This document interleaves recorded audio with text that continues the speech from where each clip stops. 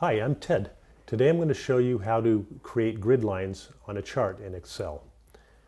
I have a chart that's been created. It happens to be a scatter plot, but you can do the same thing with a bar chart or the different other options that Excel has. And you'll notice when you first create a chart that the horizontal grid lines appear, but the vertical grid lines don't appear.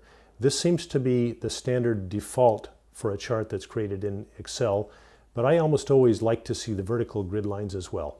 So what you do is you go to a menu, and it's going to be different on different computers and different versions of Excel, but what you want to look for on my computer in this operating system, it's under the chart layout menu, and there's a grid lines menu. So you just look on your operating system in your version of Excel and find the grid lines menu, and you simply click on it, and then you mouse down, and you can see under horizontal grid lines there are 4 options.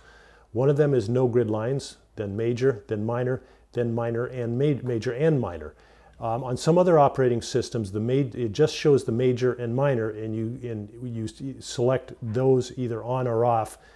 And whereas this particular version, you can either have one or the other or both. So we're going to leave that alone for the moment, and we're going to go to vertical grid lines, and we're going to select major grid lines. And we do that, and we can see now we have the major grid lines showing. I hope this has been helpful.